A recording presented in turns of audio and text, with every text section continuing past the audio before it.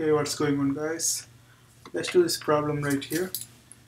So the first question is asking for a periodic process, the number of cycle per unit time is called the what? So we have wavelength, frequency, period, and energy amplitude, right? So cycle per unit time. So number of cycle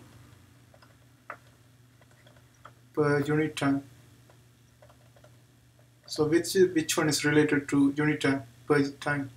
And if you think about this, only frequency gives us that value. Like frequency is number of cycle per time, that is 1 over period, right?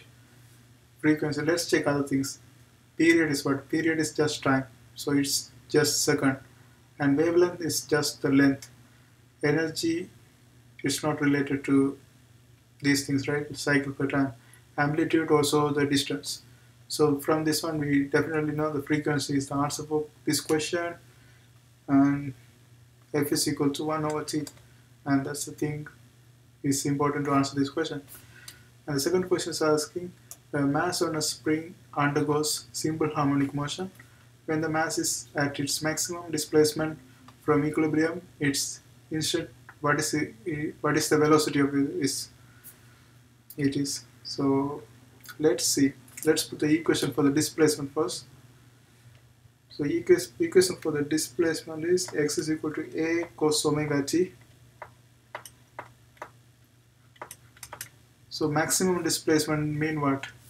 So when we have distance times graph, that wave is going to be something like this, and maximum displacement, this is the maximum displacement, that is equal to amplitude at the time. And here this cos omega t, this value is 0, that's what make this one 1, because cos 0 is 1, right? So cos 0 is 1, and that's what make this one x is equal to a. So at maximum point x is equal to a, this omega t is equal to 0. And they are asking what's the velocity at that point. To find the velocity, I have to get the velocity equation. Velocity equation is simply the derivative of this equation. So let's find the derivative of this equation.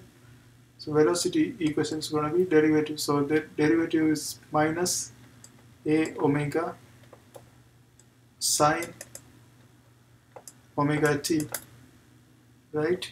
So here a omega, instead of omega t, if I plug 0, we know that omega t is 0 at this point.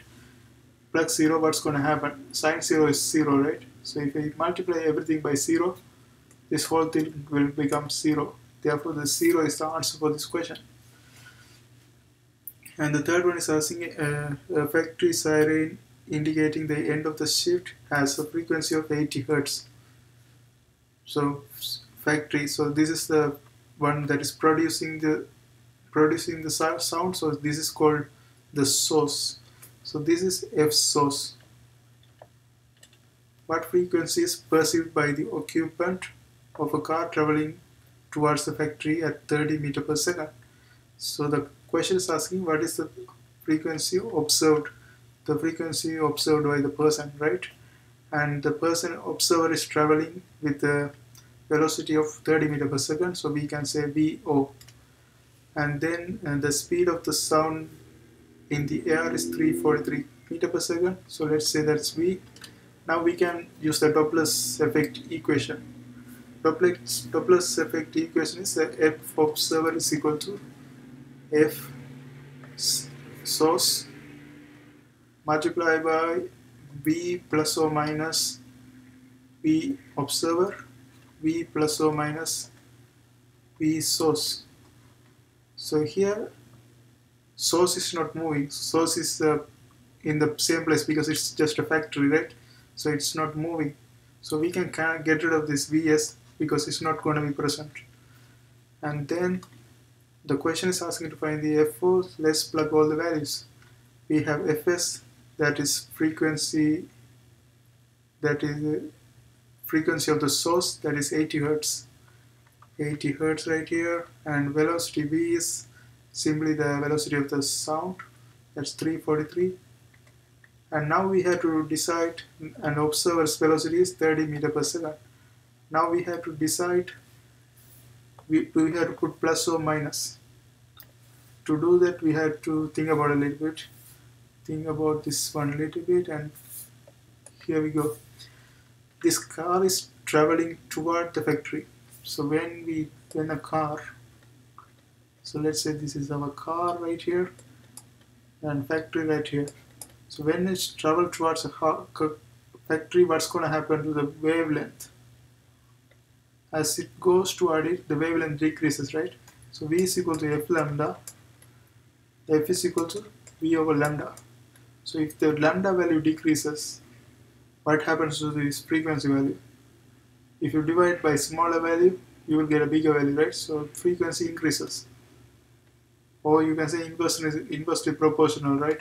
So if this one decreases, this one increases. Therefore, we have to put a value that make this frequency increases. So here, this is in the numerator, so if I put plus, that will increase the value. So that's how we put the values, right? In the bottom is just going to be the velocity of the sound, so that's going to be 343. So let's do the calculation. This is going to be 80 times 373 divided by 343. And if you calculate this value, you will get roughly 86.997 Hertz, and that's near to 87 Hertz. So 87 Hertz is the answer for this question. I hope you guys liked this video. See you next time.